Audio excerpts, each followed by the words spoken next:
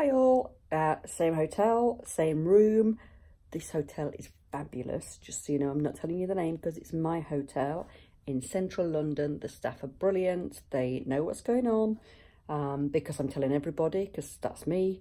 So they carry my bag up, they give me the quietest room and they're looking after me, which is absolutely wonderful.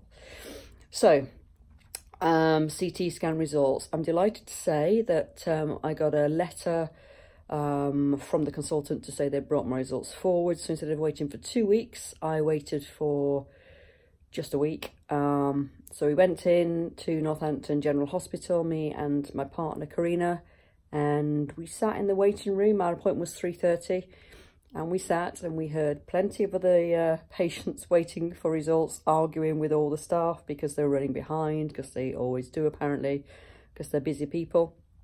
And we waited for 2 hours. It's amazing how much rubbish you can talk about in 2 hours and how much fun you can have observing other people's behaviour.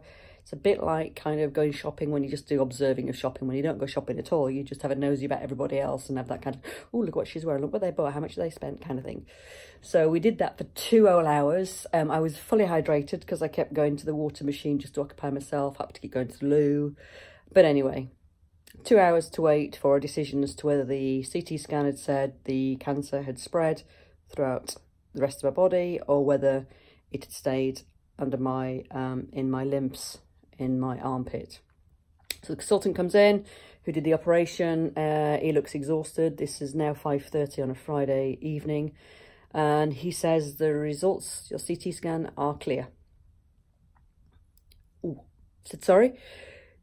He repeats it and then does a huge yawn, and you'll get me now. The only way I cope is with humour. So my humour was, am I keeping you awake? And bless him, he just started laughing, and it was such a relief because obviously he's probably spent the whole day telling people such news and maybe not as good news as mine's been. So he had a bit of a giggle, we had a giggle, just pure relief. So it hasn't spread.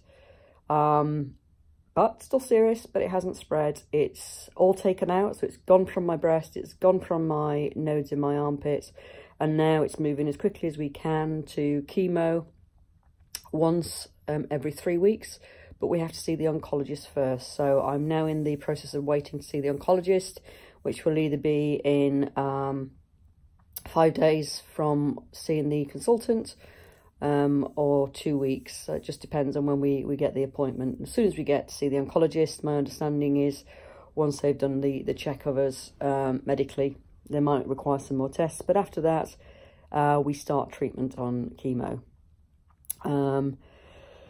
So what a relief.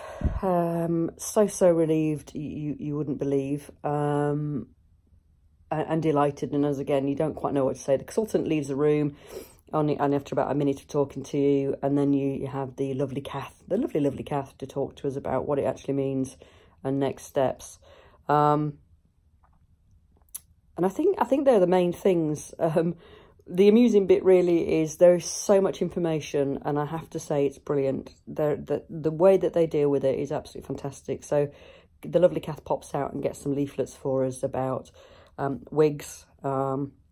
You should get a free wig, which is fantastic. You get a free wig just in case your hair drops out, which is highly likely.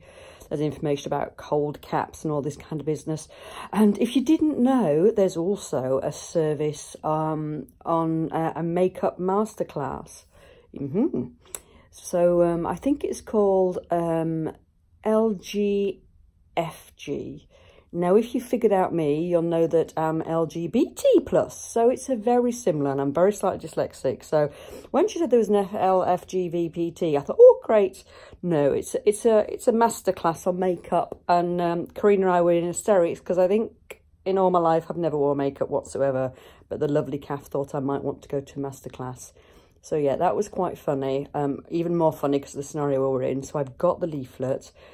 It tells me all about this makeup business that you're supposed to do and routine and things that you need to take to the class with you. So I've taken out a bank loan. I'm probably going to pop to Boots to get all this concealer, come moisturiser, come liner stuff. I'm going to clue what they're talking about and then go to this masterclass because I think that could be some funny material for us. Don't get me wrong. Some people, you know, will wear makeup and look fantastic. It's not me.